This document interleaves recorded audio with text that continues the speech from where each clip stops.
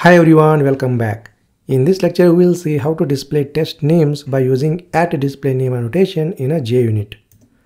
The @displayName annotation is used to define a custom name for a test method or a test class. While displaying meaningful test names can make test results more readable and understandable, especially when running a large suite of test cases. This annotation helps provide descriptive names that improves the readability of test results. By default, the test class name and test method names get printed when the test case is executed. Well, when we execute the JUnit test case, by default, the test name or class name gets printed in the results, right? But by using @displayName annotation, we can customize the name of the test method as well as the test class. We'll see an example how we can customize the test name and test class. @displayName annotation takes string with the spaces between words, special characters and emojis as well. So we can pass the sentence, it contains special characters and emojis to the @displayName annotation. Alright, so let us go ahead and let us understand more about @displayName annotation with example. So let us head over to the IntelliJ IDE and go to our project and go to the calculator class over here. So within this class we have add method. Next let's go ahead and let's add a couple of more methods to this class. So here just type public and then give return type int, and let's give method name as subtract, and let's pass the parameters int a comma int b, and let's have a return statement return a minus b. Perfect.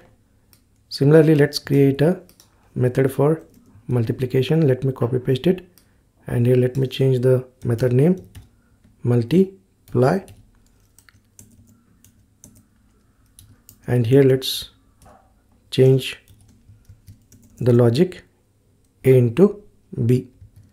Okay, next similarly let's create one more method for division.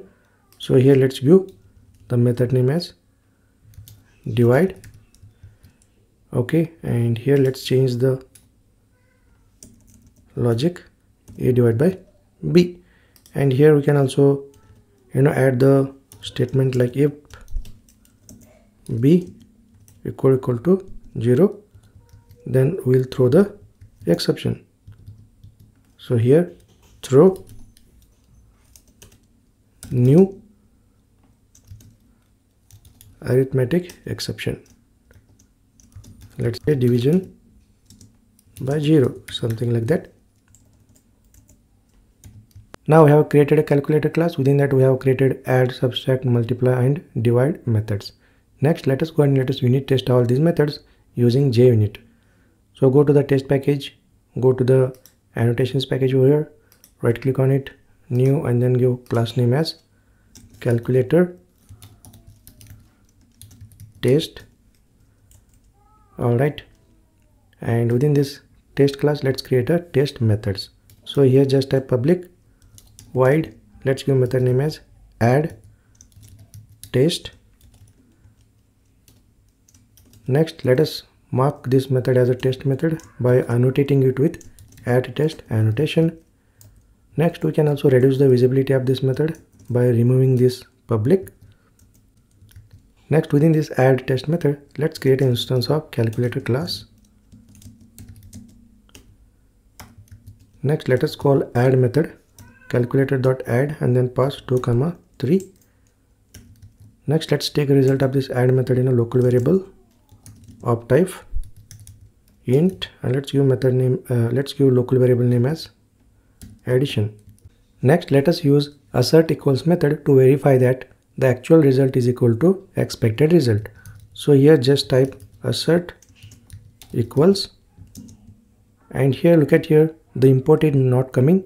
So if the import is not coming, then we can explicitly import this assert equals method. And notice here assert equals method is a static method, right? And this method is from assertions class.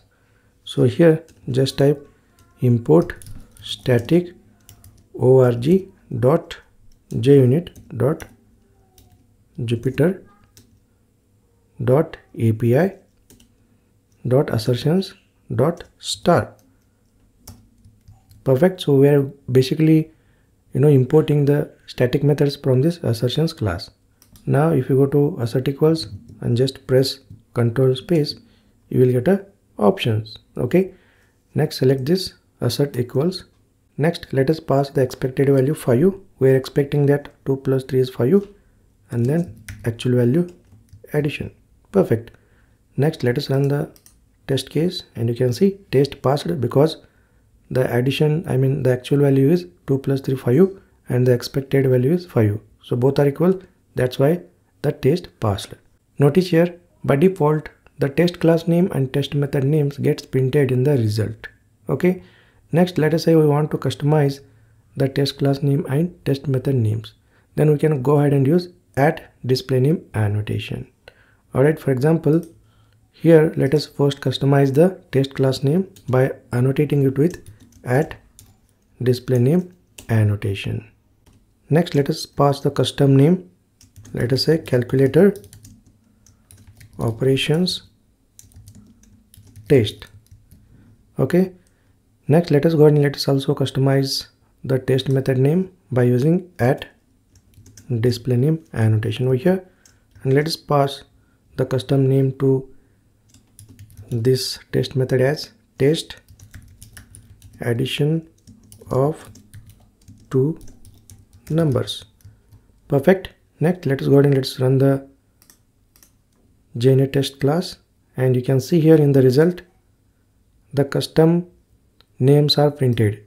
Okay, calculator operations test. So this is the custom name we have given to the test class. Test addition of 2 numbers, this is the custom name we have given to the test method.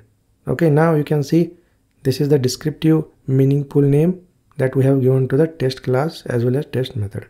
So this is how we can use add display name annotation to customize the name of test class as well as test methods. Okay, perfect. Next let us also write a couple of JUnit test cases to test other calculator operations.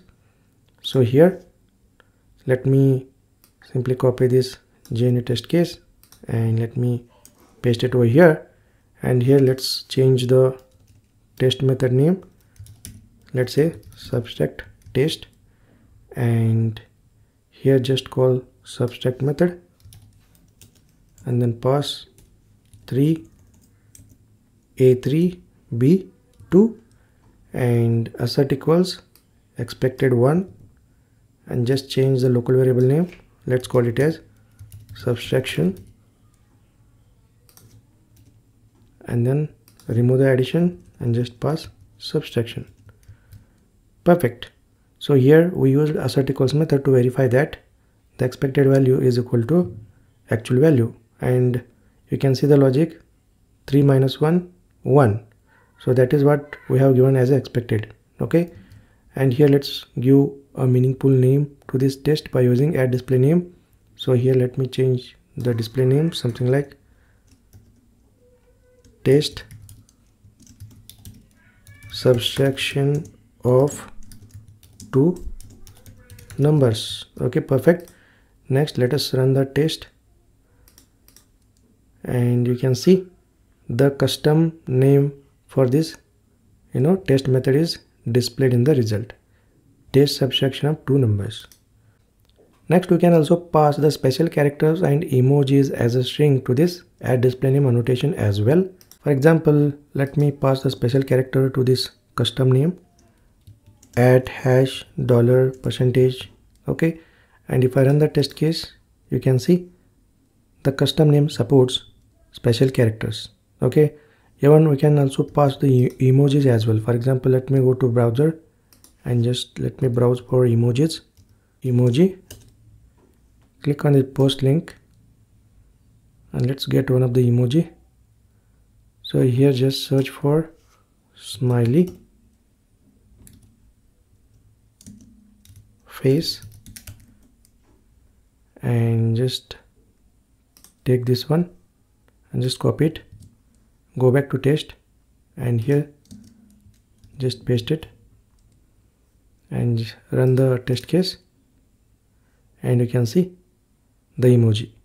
Alright, so this is how we can use add display name annotation to give a meaningful name or a descriptive name to the test class as well as test methods. Alright, great. I will see you in the next lecture.